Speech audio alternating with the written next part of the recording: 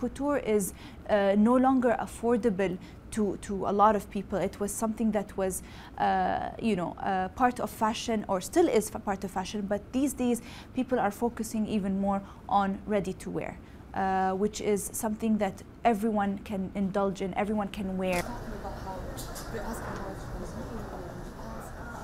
The fact that she herself thought about doing like stepping the step that nobody dared to step, that itself is a magnificent thing, and she made it work, and we were really proud to support that, because she shows that us women, we are capable of anything. She's a feminist icon.